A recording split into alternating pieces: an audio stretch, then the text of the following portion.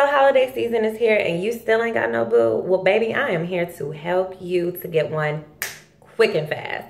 So it's just going to be a lot of substituting those qualities. So for instance, you want somebody that's loyalty, loyalty, loyalty.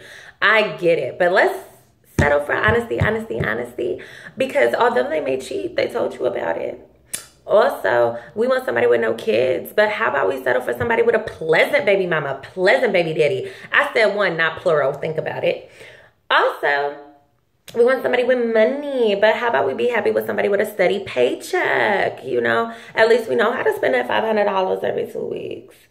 And we want somebody that can cook and clean. But I mean, I just think, did you die? If not, both y'all winning. And we want somebody with a car. But did they make it is what's more important, because a lot of people got cars, still don't make it. You're probably wondering, would I do this? Absolutely not. I want my grocery list where I'll be